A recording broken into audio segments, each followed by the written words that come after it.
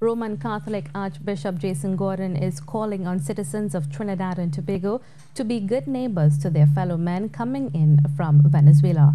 The Archbishop, during his Ask the Archbishop live Facebook chat on Wednesday, pointed to Trinidad and Tobago's generosity to the country and people of Dominica after Hurricane Maria. He said, as a people, we really need to dig deep and find ways to reach out and help the people of Venezuela who are in serious need.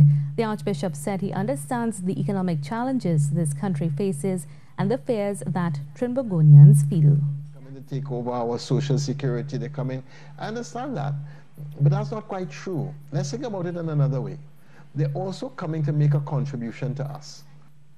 Last month, the government received backlash from international human rights agencies and opposition politicians in Venezuela after it repatriated 82 Venezuelans who had been in detention in Trinidad. Prime Minister Dr. Keith Rowley also received some criticism for saying Trinidad and Tobago was not a refugee camp.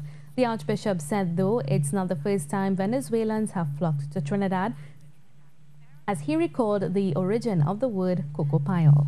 They were called then from Venezuela to Trinidad and Tobago.